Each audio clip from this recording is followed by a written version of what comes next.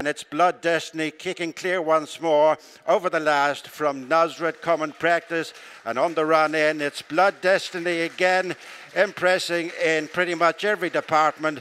Wins hard held for Paul Town and Willie Mullins. The race displays, hurdle goes in emphatic fashion, and it's Blood Destiny kicking clear once more over the last from Nazareth Common Practice, and on the run in it's Blood Destiny again, impressing in pretty much every department. Wins hard held for Paul Town and Willie Mullins. The race displays, hurdle goes in emphatic fashion to the favourite Blood Destiny Common Practice, Nazareth 2-3.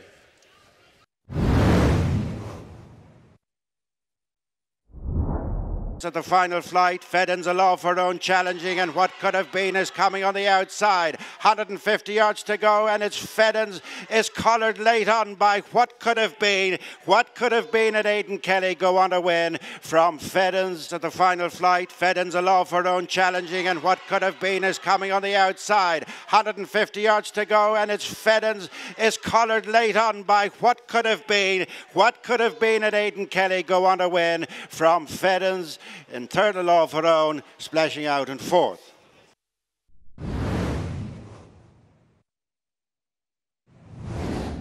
At the final flight, Corbett's Cross into the last, safely over, pops it by a good 6 lengths from Martin Devine. Sure, why not, runs on for a place, but it's Corbett's Cross collecting again from Maxine and Eugene O'Sullivan in the Philip O'Connor Memorial. Lifetime friend of Fairyhouse, 3-mile handicap. At the final flight, Corbett's Cross into the last, safely over, pops it by a good 6 lengths from Martin Devine. Sure, why not, runs on for a place, but it's Corbett's Cross collecting again from Maxine and Eugene O'Sullivan in the Philip O'Connor Memorial. Lifetime friend of Fairyhouse, 3-mile handicap. Martin Devine, sure, why not, followed in the winner, and then Bodhisattva and Rebellious Gale.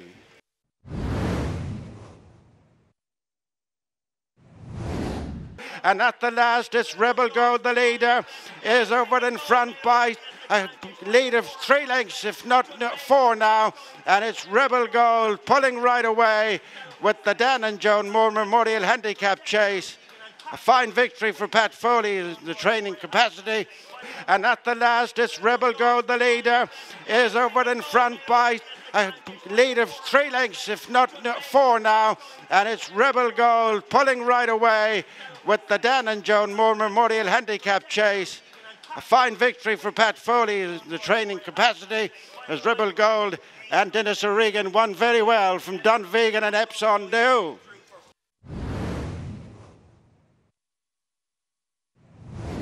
Flame Bearer is over the, made a very bad mistake and survived as Flame Bearer comes up to the line. Just that one blemish at the last, is now 3 from 3 here at Fairyhouse. Doubles up for Paul Townend and Willie Mullins. Flame Bearer is over the, made a very bad mistake and survived as Flame Bearer comes up to the line. Just that one blemish at the last, is now 3 from 3 here at Fairyhouse. Doubles up for Paul Townend and Willie Mullins, with Francois, best of the rest for Ross Berry. In second place, third a slip of the tongue, Simon Torrens, and getting round fourth. And last, the man in the boots, Ricky Doyle.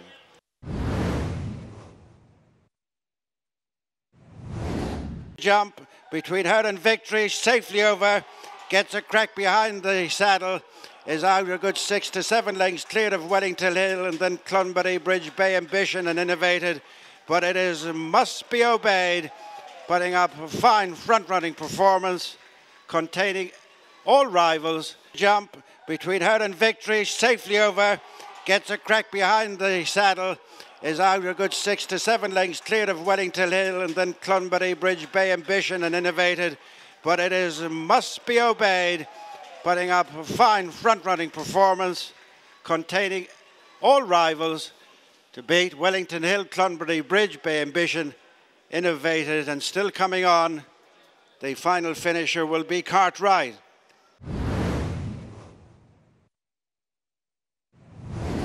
But it's Westport Cove opening up a good 3 to 4 length advantage over Faulty, and then Great Universe running on into third place. But it's Westport Cove bringing up a Saturday treble for Willie Mullins as Patrick Boots home Westport Cove.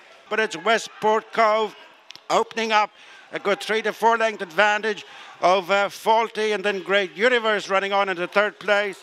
But it's Westport Cove bringing up a Saturday treble for Willie Mullins as Patrick Boots home Westport Cove to beat Faulty, Great Universe, Valanthus well clear of Michaela's Choice and Mon Lulu.